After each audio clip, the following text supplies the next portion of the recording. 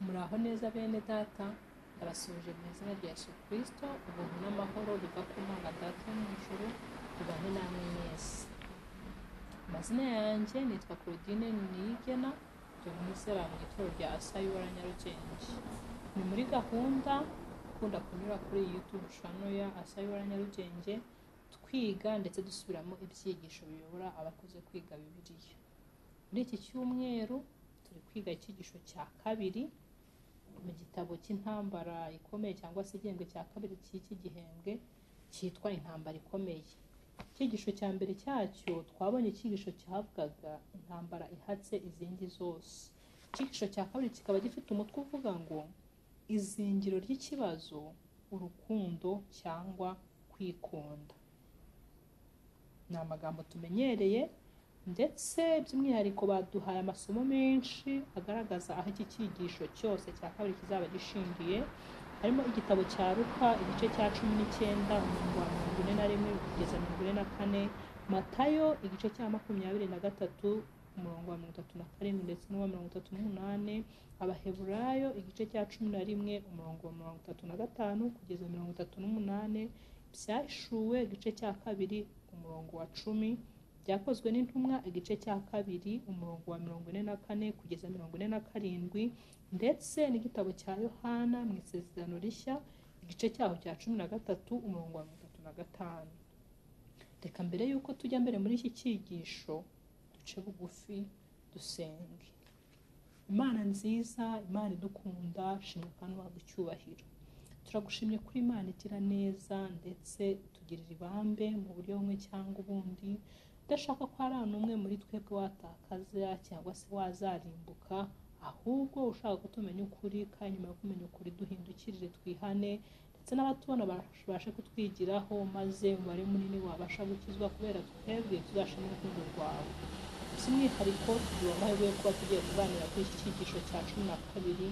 Ndakwinginze ngo Mwuka wawe wera amanuke kugira ngo iki cyigisho gitambuke neza nta nkomyi, maze nitugira icyo dukuramo cy'ingenzi kandi cyadufasha mu by'ubuzima. Turashimira urukundo rwawe, twizeye ko turi kumwe nawe mu izina rya Yesu Kristo umwami wacu, amen.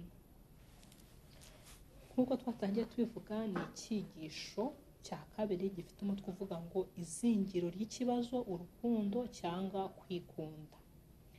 Batuhaye cyangwa se umwanditsi yaduhitiyemo icyo kwibukwa dusanga muri Bibiliya igitabo cya Yesaya igice cya 41 umurongo wa 10 havuga ngo ntutinye kuko ndi kumwe nawe, ntukihebe kuko ndi Imana yawe, nzajya ngukomeza, niko nzajya ngutabara, kandi nzajya nkuramiza ukuboko kw'iburyo ariko gukiranuka kwanjye.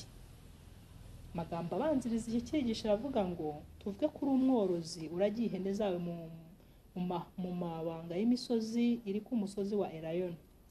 Witegereza umujyi wa Yerusalemu ukumva amajwi, uwo mwanya ukamenya ijwi rya Yesu. Mu gihe umucyo w'izuba ririmo kurenga wageraga ku rwererane rw'inkuta z'urusengero rukikije Yerusalemu y'agaciro, Yesu yavuze amagambo akomeje ati, ndababwira ukuri yuko aha hatazasigara ibuye rigeretse ku rindi ritajugunywe hasi. Aya magambo ni amagambo dusanga n'ubundi muri Bibiliya mu gitabo cya Matayo igice cyaho cya 24 umurongo wa 2. Abigishwa baguye mu rujijo. Nawe cyangwa se njyewe bishobora kuba ari bwo byangendekera cyangwa se byakugendekera.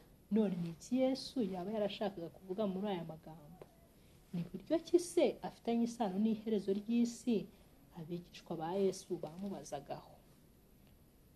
Ugategera amatwi witonze amagambo Yesu avuga ashize amanga, ahuza ibihe byo kurimbuka kwa Yerusalemu n'ibihe bizabanziriza kugaruka kwe.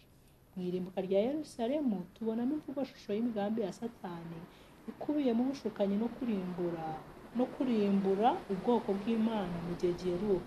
Kandi amabwiriza ya Yesu tubona muri Matayo igice cya 24 aragaragaza mu buryo busobanutse ibihe byo mu minsi iheruka mu cyorezo cyo kurimbuka kwa Yerusalemu. Iki cyigisho cyose tugiye kurebera hamwe imigambi y'inkubirane ya Satani igamije ibintu bibiri. Cya mbere ni ubushukanyi no gutsemba ubwoko bw'Imana, ndetse iby'umubisha yananiwe gusohoza mu gihe cy'akarengane, aribwira ko azabisohoza akoresheje uburyo bwo gutatira ukuri. Ntabwo Imana igitungura ndetse no mu bihe birushijeho kuba bigoranye kandi bibi irinda ubwoko bwayo. Mu gihe nanone turi kwiga iki cyigisho, umwanditsi yaravuze ati uzirikane ko gishingiye mu gitabo cy'Intambara Ikomeye ndetse igice cya mbere cyacyo ndetse n'igice cya kabiri. Ingingo yo kuwa mbere y'iki cyigisho ifite umutwe uvuga ngo umukiza washenguwe umutima. Ubwo Yesu yari yicaye ku musozi wa Elayono yitegereza umujyi wa Yerusalemu, umutima we washenjaguwe n'agahinda. Ubutumwa bwanditswe na Yohana baravuga ngo yaje mu bye ariko abe ntibamwemera. Yesu yakoze icyo yashoboraga gukora cyose ngo akize ubwoko bwe kurimbuka mu murwa wabo bakundaga. Urukundo Yesu yakundaga ubwoko bwe rwagurumanaga ruva mu mutima wuje urukundo ruhoraho inshuro nyinshi, ndetse inshuro nyinshi yabahamagaranaga urukundo rubasaba kwihana ngo bakire irarika ry'imbabazi ze zuje ubuntu. Igitabo cya Yohana igice cya 5:40 haravuga ngo nyamara mwanze kubaho ndi ngo muhabwe ubugingo. Ntibyoroshye gusobanukirwa igikorwa nk'iki cyo kurimbuka kwa Yerusalemu mu mucyo w'imico y'urukundo rw'Imana. Amateka yishura ko abandi ibihumbi bapfuye igihe umujenerali w'Abaroma witwa Titusi yagabaga igitero cy'ingabo ze ku murwa wa Yerusalemu. Kandi Yerusalemu yahinduwe umusaka, abagabo, abagore n'abana bishwe bunyamaswa. Ese Imana yari irihe igihe ubwoko bwayo bwabazwaga bikomeye? Igisubizo kiragaragara, ariko ntibyoroshye kugisobanukirwa bihagije. Yari yashengutse umutima, amaso yuzuye amarira. Yari yaragendereye ubwoko bwe mu binyejana byinshi bitewe no kwigomeka kwabo, badashaka kugira neza kwayo kuza urukundo, banze uburinzi bwayo mvajuru. Igihe cyose Imana ntijya iba kazitereyemo ize gukuraho ingaruka zitewe n'amahitamo y'ubwoko bwayo, yemerera ingaruka zizanwa no kwigomeka zikiyongera. Imana siyo yatumye habaho ubwicanyi bwa bunyamaswa bwakorewe abantu b'inzirakarengane mu irimbuka rya Yerusalemu n'urupfu rubi rw'inzirakarengane. Uwo murimo ukorwa na Satani, si uw'Imana. Satani yishimira intambara kuko itiza umurindi ibyifuzo by'urukozasoni by'umutima wa muntu.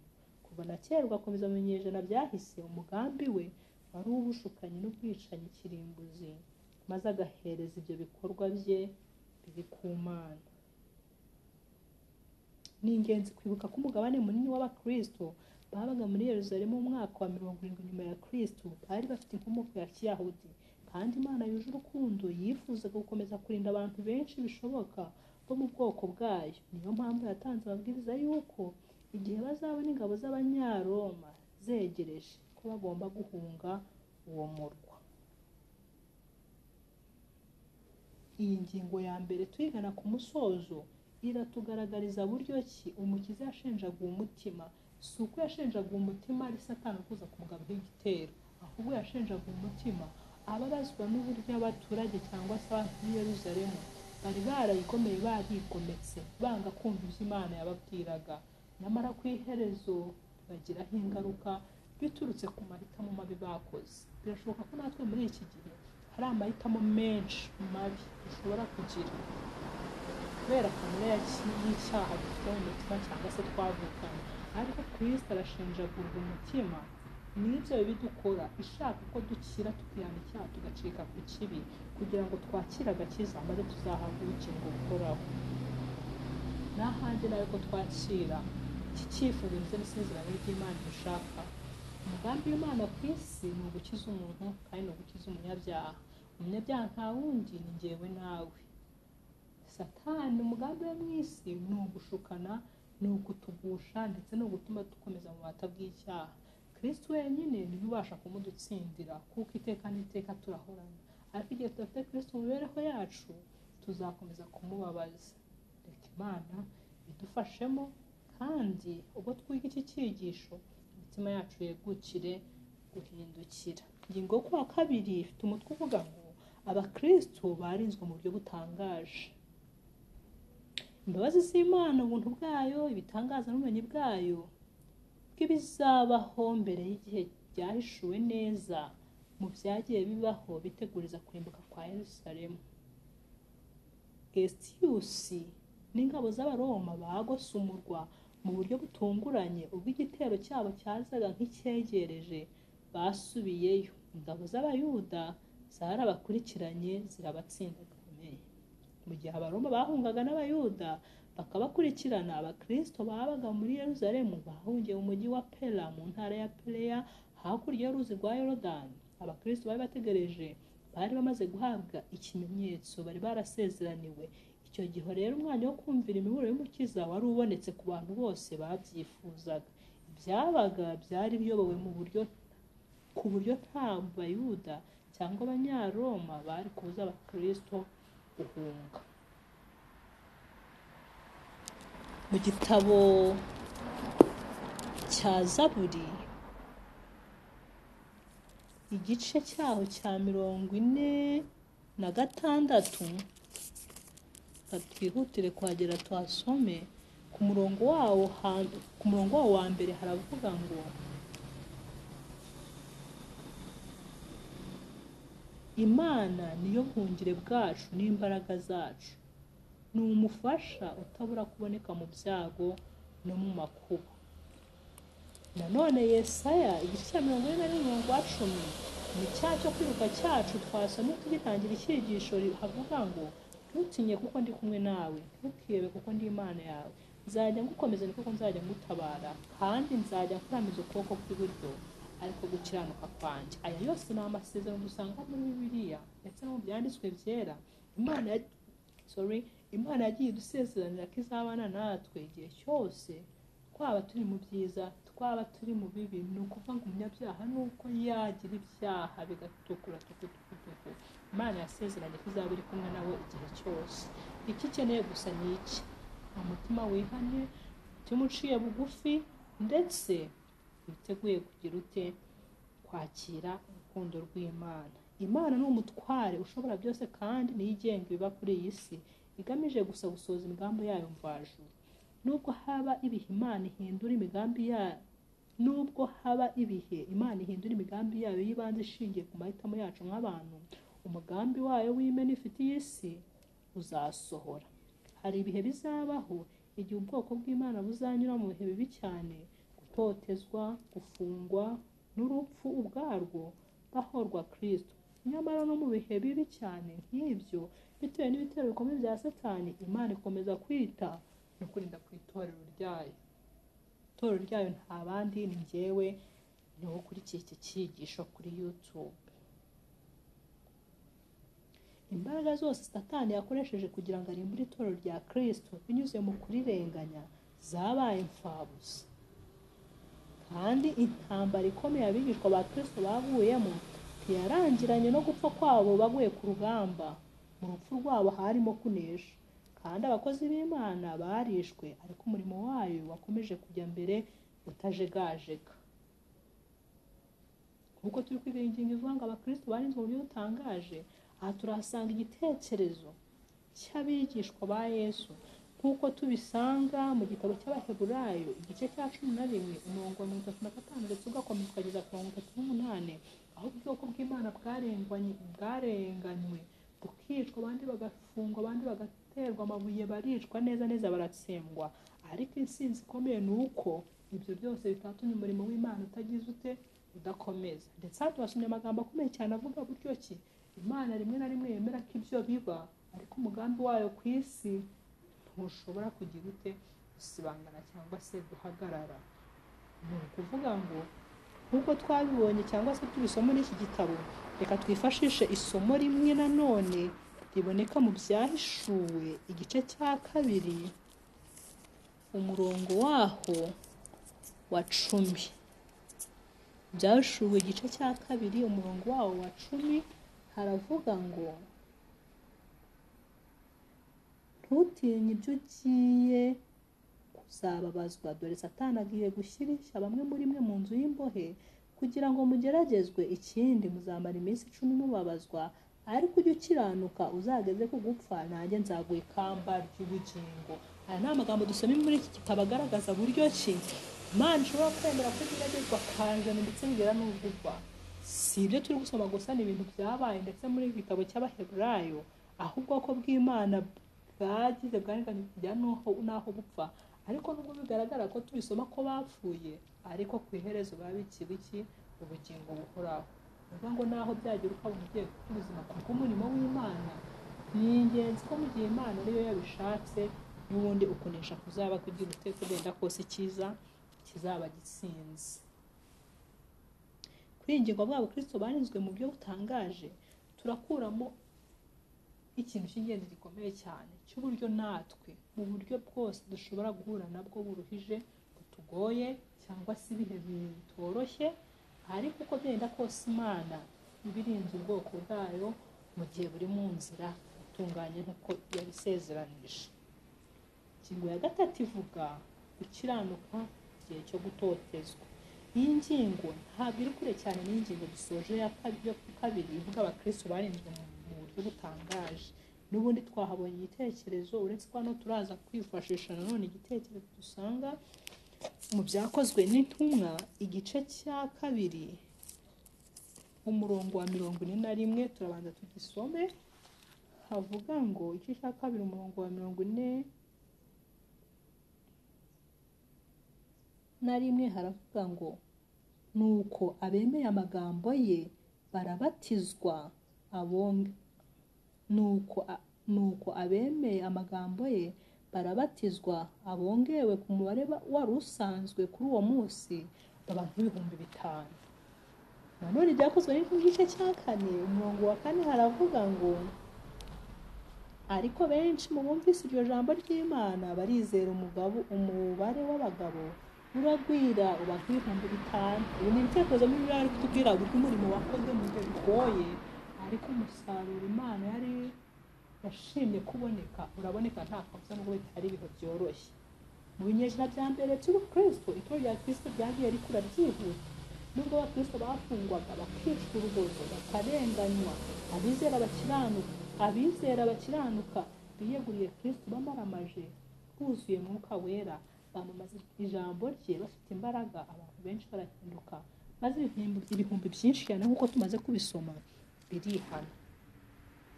Si ibyo gusa, abigishwa bahuye n'ibikangisho barafungwa, baratotezwa ndetse baramwicwa, nk'uko tubisoma mu gitabo cy'Ibyakozwe n'Intumwa igice cya 17 ndetse n'igice cya 5 umurongo wa 17 n'uwa 18. Byakozwe no ku gice cya 8 umurongo wa 1 tuhasanga uburyo abigishwa batotejwe. Cyakozwe no ku gice cya 7 umurongo wa 59 ndetse n'ibyakozwe no ku gice cya 12 umurongo wa 2 tuhasanga abigishwa bagize bishwe, ariko mu mbaraga ya Mwuka Muziranenge bamamaje Kristo wazutse bafite ubutwari, maze amatorero ariyongera muri Yudaya, Galilaya ndetse n'i Samariya nk'uko tubisanga byakozwe no mu gice cyaho cya 9 umurongo wa 31.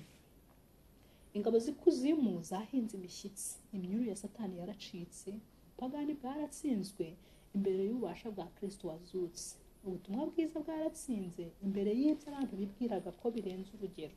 Abigishwa ntibari bakihishe mu cyumba cyo hejuru, ubwoba bwashize nk'umujinya utamurutse. Ibiramambu kwizera kwahise kuzura imitima y'abigishwa, kurabuka umwami wabo wazutse byahinduye ubuzima bwabo. Yesu yabahinduriye amateka yo kubaho kwabo. Umwami wacu ntiyabahaye gusa inshingano ikomeye, ahubwo yari yanabahaye isezerano rikomeye ngo icyakora muzahabwa imbaraga Mwuka Wera nabamanukira, kandi muzaba abagabo kumpamya i Yerusalemu n'i Yudaya yose, i Samariya kugeza ku mpera y'isi. Iri isezerano rishimishije kandi rikomeye, niryo natwe twahawe muri iki gihe. Igihe cyose Imana yiteguye kudusukira Mwuka Wera kugira ngo tube abagabo, abagore, abakobwa ndetse n'abana bo guhamya Kristo aho tuba, aho tugenda, aho dukora, aho tunyura hose. Ubutumwa bwiza bwacengeye mu bice bya kure by'isi, n'ubwo intumwa iheruka izindi Yohana yapfuye ku iherezo ry'ikinyejana cya mbere. Abandi bakomeje gufata urumuri rw'ukuri bamamaza Kristo wazutse. witwa Pliny, guverineri w'intara y'Abaroma ya Bituniya ho mu gice cy'amajyaruguru gikikije inyanja ya Turukiya y'iki gihe, yandikiye umwami w'abami Trajan ahagana mu mwaka w'110 nyuma ya Kristo amagambo yo kubambwa kwa Kristo. Pliny yasobanuraga iby'ibigeragezo n'amakuba yakoreraga mu buryo bw'ikigero cy'imyaka yose abakomeye n'aboroheje b'ibitsina byombi bishwaga kubw'ibirego baregwaga, kandi ibyo byakomeje gukorwa gutyo. Kwamamara kw'aka gatsiko kw'abakristo kwakwiriye mu mijyi ndetse no mu ntara z'umudugudu n'izo mu byaro hose. Inkuru nziza ni uko nubwo ibitero bikabije cyane by'umwanzi byakomeje kwiyongera, itorero rya Kristo ryakomeje gukura cyane. Nk'uko abakoraga umurimo bari bamaramaje kandi bafite mwuka wera bashikamye ku murimo, ndetse Imana yari igaragaza itanga umusaruro mu gihe ibyo bigeragezo byose byari biri kuba. Itorero ry'Imana rigeze rihagarara, aho kugira risubire inyuma ribura abantu rigira gute risenyuke, ahubwo ryarakuze, abakizwa bariyongera, ndetse itorero ry'Imana rirakura. Ingingo yo kuwa kane ivuga kwita ku bagize umuryango w'Imana. Ese umuryango w'Imana, umuryango mugari ni bande? Itorero rya mbere rya Kristo ryakoraga bidatuye n'uko abizera baryo babwirizaga ubutumwa bwiza, ahubwo bitewe n'uko babagaho nk'uko ubutumwa bwiza bwigisha. Hari igihe muri iki gihe twihimbira uburyo dukwiye kubaho bitandukanye nk'uko ijambo ry'Imana ribivuga, ugasanga niba dukora ahantu runaka, ugasanga abantu hari nk'agatsiko k'abantu batanu bagenda n'abahuje ibisho baripangira ibintu byabo uburyo babikora. Hari n'irindi tsinda hariya rimeze ukundi kuntu rikora ibindi bintu byabwo mu buryo bwabo. Ibyo bintu ntabwo ari iby'Imana ishaka. Abizera bakurikizaga urugero rwa Kristo, agendera abigaragaye hose, abigishiriza mu masinagogi yabo, ababwira ubutumwa bwiza bw'ubwami, akiza n'indwara zose n'ubumuga bw'abantu, nk'uko tubisanga mu gitabo cya Matayo igice cya 4 umurongo wa 23. Yesu yitaga ku bantu akabitaho cyane, kandi uko niko n'ituro ryo mu gihe cy'isezerano rishya ryagenzaga. Bene urwo rukundo rutikanyiza no kwitangira gukemura ibyifuzo by'abantu bifatanyije no gusangira inkuru nziza y'ubutumwa bwiza, bayobowe n'imbaraga ya Mwuka Wera, nibyo byazanye impinduka mu isi yo mu binyejana bibanza by'itorero rya Kristo. Mbega ukuntu isi yaba paradizo mu gihe twese tubayeho nk'abavandimwe, dufashanya gukemura ibyifuzo bya bagenzi bacu, abo tuzi n'abo tutazi, dufatanyije gusangira inkuru nziza dusanga muri Bibiliya ndetse no mu ijambo ry'Imana muri rusange, dufatanyije gusangira ibyiza n'ibibi. Ababizera mu isezerano rishya bakurikije urugero rwa Kristo yatanze. We nk'uko Petero yabivuze, Imana yamusutseho Umwuka Wera n'imbaraga, agenda agirira abantu neza, kandi agenda akiza abo Satani atwaza igitugu, kuko Imana yari iri kumwe nawe. Nk'uko tubisanga mu gitabo cy'Ibyakozwe n'Intumwa igice cya 10 umurongo wa 38. Itorero rya Kristo niryo ryari umubiri we ku isi, kandi muri ibi binyejana bibanza niryo ryagaragazaga urukundo rwitanga rwa Kristo no kwita ku nyoko muntu yababajwe kandi gakomeretswa n'icyaha. Ababizera barangwaga n'imibereho ikurikiza urugero rw'impuhwe za Kristo.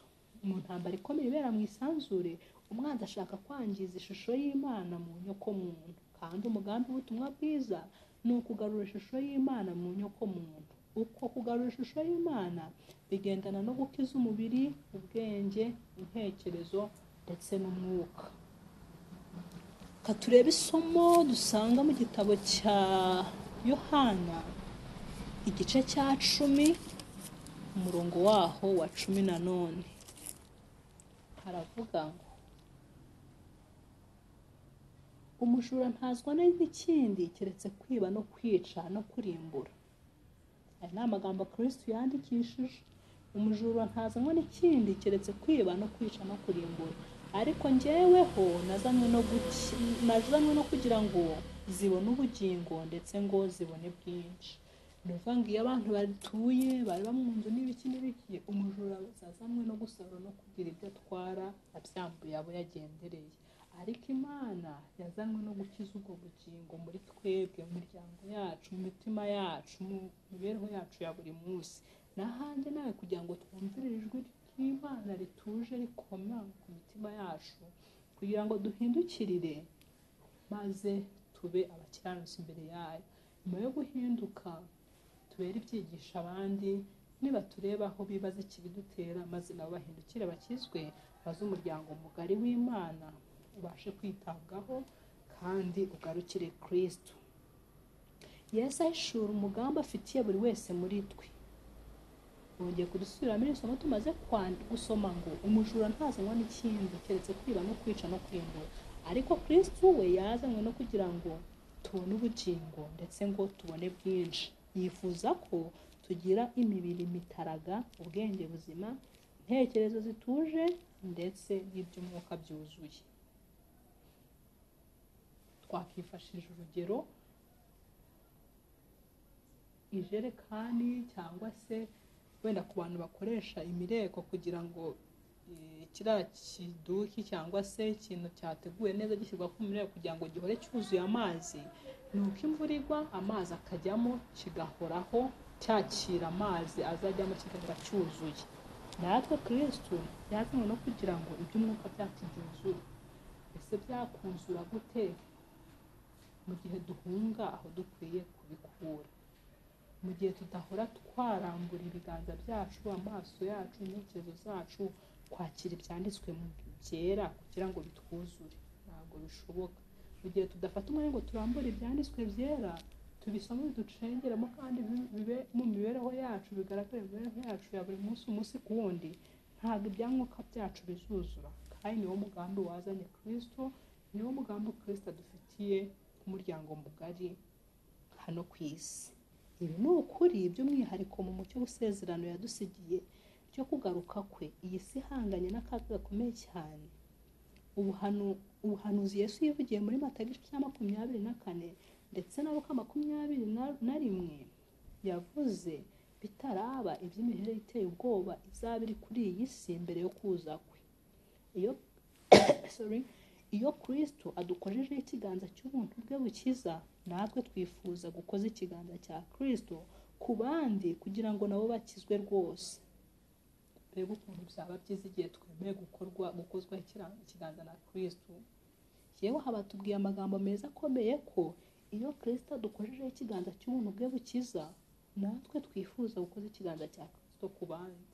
Niho uzareba mugenzi wawe ari mu byago, ari mu bibazo, ari mu cyaha, aho kugira ngo umuseke cyangwa umuteze mugenzi wawe cyangwa umutekerezeho byinshi, ahubwo uzifuza ko nawe yakozwaho ikiganza, ndetse nawe ukamubera imbuto nziza ibasha gutuma yiga agahinduka, akamenya ukuri, akava mu mucyo, akava mu mwijima akaza mu mucyo, bitewe n'uko nawe hari icyo wabonye atarageraho.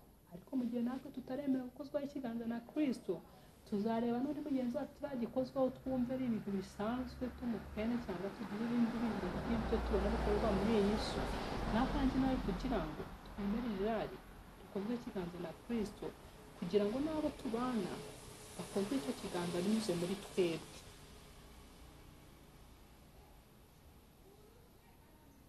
Ubu Kristo bo mu isezerano rya kera bwaranzwe n'urukundo rwa Kristo.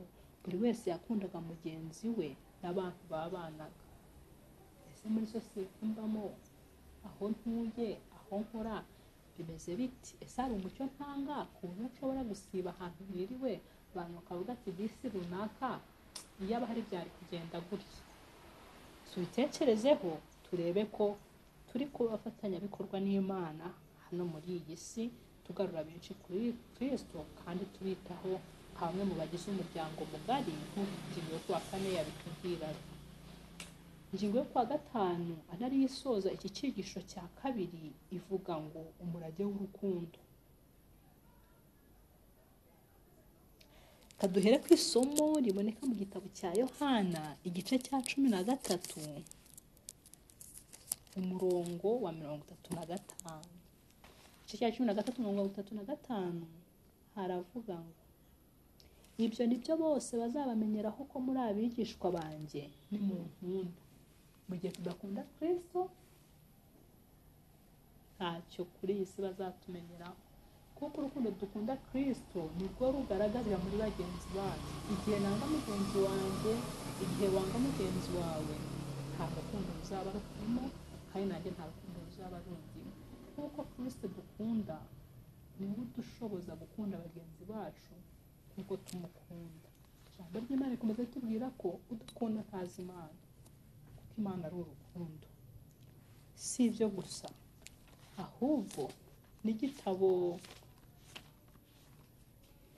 rwa mbere rwa Yohana, twihute tuhagere naho tuhasome. Rwa mbere rwa Yohana igice cya 4 umurongo wa 21, naho haravuga ngo, kandi dufite iri tegeko ryavuye kuri yo ngo, ukunda Imana akunde na mwene se. Bivuze ko ntibishoboka ko wakwanga Imana ngo ukunde mugenzi wawe, kandi ntibishoboka ko wakunda mugenzi wawe wanga Imana, kuko urukundo dukunda Kristo nirwo rugaragarira muri rwa rukundo dukunda hehe bagenzi bacu. Kandi igihe dukunda Kristo by'ukuri bizagaragarira automatically cyangwa se mu buryo bworoshye gukunda bagenzi bacu, kuko iri somo ribitugaragarije. Urukundo rwari umurongo ngenderwaho uranga abakristo bo mu binyejana bike bya mbere. Terituliani yanditse atangara ati, ibikorwa by'urukundo rukomeye nibyo cyane cyane byatumye abantu benshi baduha akabyiniro gashya bavuga bati, nimurebe ukuntu bakundana. Iyi ni inkuru bari kutubwira yabayeho, iboneka mu gitabo cya Terituliani uphold page 39, aho uyu muntu witwa gutya yagira gute yagaragazaga yivuga cyangwa se avuga ati uburyo barebaga ubwoko bw'Imana, akavuga ati nimurebe ukuntu bakundana. Ngo ni izina basize cyangwa se basize hehe ku musozi. Rimwe mu marushanwa cyangwa se rimwe mu mahishurwa akomeye y'urukundo rw'Imana yerekanwe igihe ibyorezo bibiri bya kirimbuzi byakwiraga ku isi mu binyejana byo mu myaka ya mbere. Ahagana mu mwaka w'160 nyuma ya Kristo no mu mwaka wa 260 nyuma ya Kristo, abakristo barahagurutse maze bajya kwita ku barwayi n'abantu barimo gupfa. Ibi byorezo byahitanye abantu ibihumbi kandi bisiga imidugudu n'imijyi uko yakabaye isigayemo abantu mbarwa. Umurimo utarangwagamo kwikunda, ubwitange no kugirira neza abandi w'abakristo wazanye itandukaniro rikomeye mu baturage. Mu bihe byagiye bisimburana, abantu ibihumbi n'ibihumbi amagana ndetse na za miliyoni bo mu bwami bw'abami bw'abaroma bahindutse abizera Yesu muri ibyo bihe byombi by'ibyorezo. Kandi urukundo, ubutabazi ndetse no gukorera kuri gahunda irangwa n'umutima wita ku barwayi n'abarimo gupfa byateye abantu gutangara cyane babonye ibikorwa by'abizera na Kristo wabo bahagarariye. Igitabo cyitwa The Rise of Christianity cyangwa se ukuzamuka k'ubukristo cyanditswe na Rodney Stark, ni igitabo cy'iki gihe kivuga ku by'ayo mateka agaragaza ibyabayeho muri icyo gihe mu mucyo mushya usobanutse. Muri icyo gitabo uwo mwanditsi agaragaza ukuntu mu gihe cy'icyorezo cya kabiri abakristo bose bari bagizwe cyane n'abakristo b'Abayahudi bahindutse nk'ingabo z'abaforomo zitanga ibikenewe by'ibanze ku bantu bahuye n'akaga kugira ngo bagire icyizere cyo kubaho. Umwanditsi agira ati, mu gihe icyorezo cyari kigeze ahakomeye ahagana mu mwaka wa 160 nyuma ya Kristo, mu ibaruwa yanditswe mu gihe cya Pasika, Diyoniziyo yanditse ibaruwa ndende yo gushimira abakristo b'intwari bakoresheje imbaraga za giforomo kugeza ubwo benshi ndetse babuze ubuzima bwabo bazira kwita ku bandi bantu.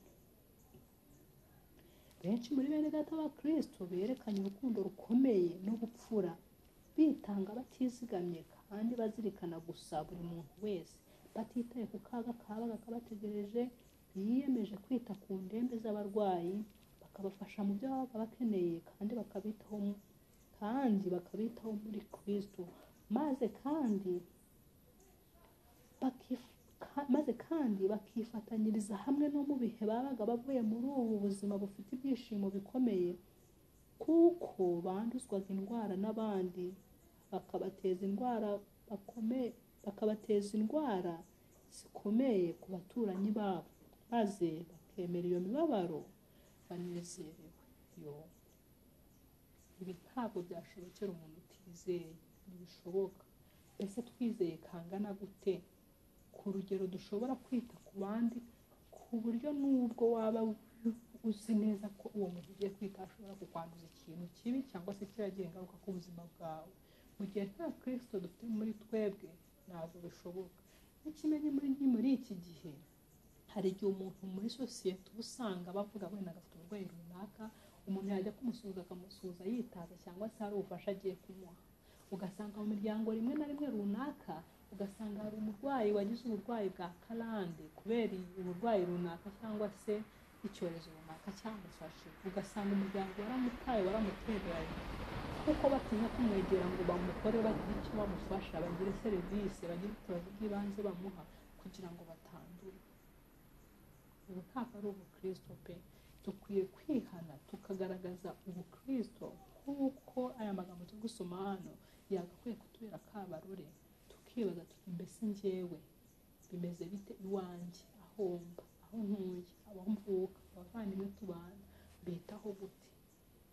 Mbese icyitegererezo Kristo yatanze kirimo neza cyangwa ndabeshya? Abafilipi 4:13 baravuga ngo nshobozwa byose na Kristo umpa imbaraga. Bivuga ngo byinshi byiza dushobora ntabwo dushobora kubigeraho tudafite Kristo muri twebwe, kuko niwe ubasha kuduha imbaraga mvajuru, ibasha kudufasha gushobora na bya biri twita ko bidashoboka cyangwa se birenze ubwenge bwacu. Umurage w'urukundo ni umurage mwiza cyane Kristo yadusigiye, kandi kuwakira ni amahitamo yacu. Amahirwe aracyahari mu gihe turi bazima ko twakira umurage w'urukundo, kandi koko nituwugira uzabyara imbuto nk'uko umugambi w'Imana uri, kandi benshi bakizwe binyuze muri uyu murage w'urukundo. Ntuzatuma dufasha abantu mu bifatira gusa byo kurya n'ubundi bufasha bushoboka muri iyi si dukenera, ahubwo tuzabafasha no ku bijyanye no kugira gusangira inkuru nziza dusangamo ubutumwa bwa Yesu Kristo, maze benshi bahindukirire Kristo binyuze mu murage w'urukundo twasigiwe. Tugiye gusoza iki cyigisho cyacu tugana ku musozo, dusoma amagambo dusanga mu bindi byo kwiga ndetse no kuzirikana.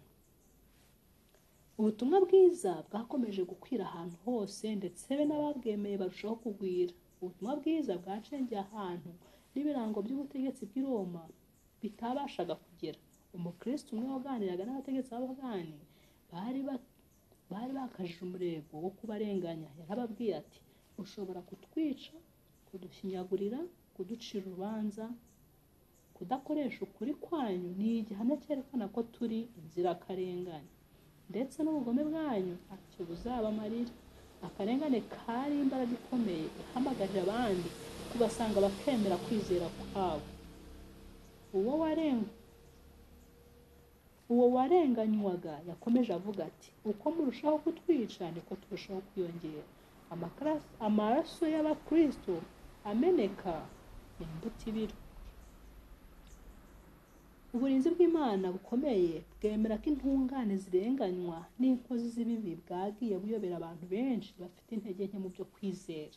Ibi ni kenshi tubyibaza kubera ukwizera guke dufite, ariko amagambo akomeye turi gusomana ari kudusobanurira buryo ki Imana yemera ko bibaho kugira ngo icyigisho yifuza gutambuka gitambuke. Bamwe bageza naho benda kureka kwiringira Imana kwabo, kuko ireka abantu basaye mu byaha bakaba bakire, mu gihe abeza kandi b'intungane bo bababazwa kandi bagashinyagurirwa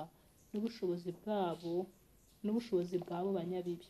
Baribaza bati, bishoboka bite ko Imana ikiranuka n'inyambabazi kandi ifite ubushobozi butagira iherezo yakwihanganira akarengane n'ubugome bimeze bityo? Icyo ni ikibazo tudashobora gukemura, ariko Imana yaduhaye ibihamya bihagije by'urukundo rwayo, bityo ntitugomba gushidikanya ubugwaneza bwayo kuko tudashobora gusobanukirwa uburyo turinda. Ndashima Imana ko icyigisho kirangiye. Imana ihabwe icyubahiro. Ingingo ya mbere mu ncamake, icyigisho kivuga izingiro ry'ikibazo urukundo cyangwa kwikunda, yatubwiraga umukiza washenjaguwe umutima. Ya kabiri ikatubwira abakristo barinzwe mu buryo butangaje, ndetse iya gatatu yatubwiraga gukiranuka mu gihe cyo gutotezwa. Ya kane twasanze itubwira ngo kwita ku bagize umuryango mugari, ndetse dusoreje ku ngingo ya gatanu itubwira ngo umurage w'urukundo. Twizemo byinshi, ariko Satani aba ari hafi kugira ngo atunyage icyiza cyangwa se icyakiza ubugingo bwacu turimbuke. Ariko nanone twize byinshi byiza, ndetse n'amasezerano Kristo yadusezeraniye ko duhabwa Mwuka Wera wo kudufasha, wo kudukiza ibyaha, wo gutuma ducika ku kibi, ndetse n'igihe twakiguyemo tukakibamo, tugasaba imbabazi, tukakira agakiza, maze tugahabwa ubugingo bwinshi kandi bw'iteka ryose. Nahanjye nawe ngo twakira akagakiza, twakira umurage w'urukundo dukuye muri iki cyigisho, ndetse twita ku muryango mugari, abantu tubana, aho tuba, kandi dusangize abatubana n'aho hose inkuru nziza y'ubutumwa bwa Yesu Kristo. Mwari kumwe na mwene Claudine Niyigena, mwizera mu itorero rya Asayuwa na Nyarugenge. Ndizera ntashidikanya ko wowe ukurikiye cyangwa se uzakurikira iki cyigisho kuri YouTube channel hari icyo uzungukiramo, kandi nanjye nungukiyemo, gishobora gufasha abo tuziranye, uwo muziranye, kugira ngo ibyo twiga bye kuguma hano gusa, ahubwo bigirire abandi akamaro, bigire umuryango mugari wa Kristo, maze abatahajuru ndetse n'itorero ry'Imana kugira ngo risenyuke kubera imbaraga ya Sekibi, ahubwo rikure nk'uko Kristo yabitugaragarije, kandi bishoboka igihe twisunze imbaraga ya Kristo. Ibyo mbasabira nanjye nisabira mu izina rya Yesu, amen. Tugiye gusoza dusenga. Imana nziza, Imana idukunda, ushimwe kandi uhabwe icyubahiro. Nyagasani, tugushimiye amagambo twize muri iki cyigisho yatubwiraga ishingiro ry'ikibazo cyangwa se izingiro ry'ikibazo, urukundo cyangwa kwikunda.